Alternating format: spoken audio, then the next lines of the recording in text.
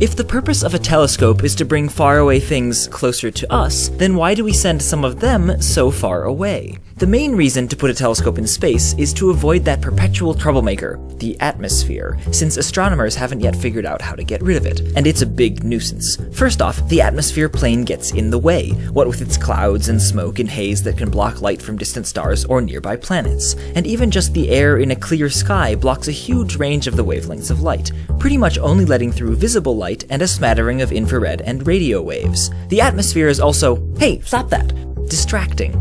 At day, visible light from the sun bounces off of air molecules and other small particles and completely overwhelms the light from any other star you might want to look at. At night, the light from the moon and from human sources bounces off the same particles and outshines the light from most distant and faint stars and galaxies, washing out their images. The atmosphere also messes things up.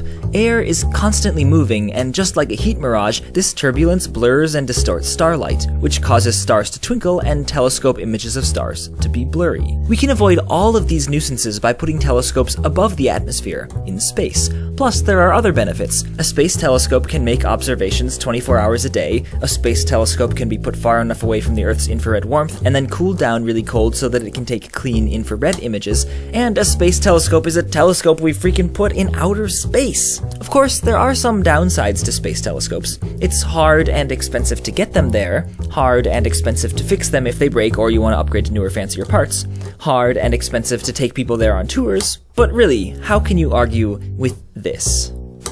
And this. And this. And this. And this. And this. And even this. And this. And this. This too. And this. Thank you so much for watching. This video was supported by the James Webb Space Telescope project at the Space Telescope Science Institute, where they put telescopes in space so you don't have to deal with stuff like clouds and rain. Thanks again for watching, and thank you again to the James Webb Space Telescope project for supporting this video.